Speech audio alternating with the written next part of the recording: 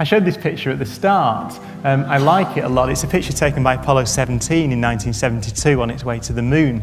It's one of the few pictures that was taken with Antarctica very visible, just because of where the moon was when Apollo 17 was on its journey to the moon. The Earth was tilted. And the really beautiful thing, I think, is that it's a picture of Africa. So this is the continent of Africa dominating the image. One of the few pictures of Earth where Africa is dominant.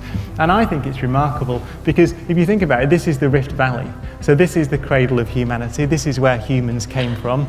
Our species began its journey towards Homo sapiens, the previous versions of our species, as it were, where the oldest footprints have been found over here in Tanzania. They're only just over 3 million years old.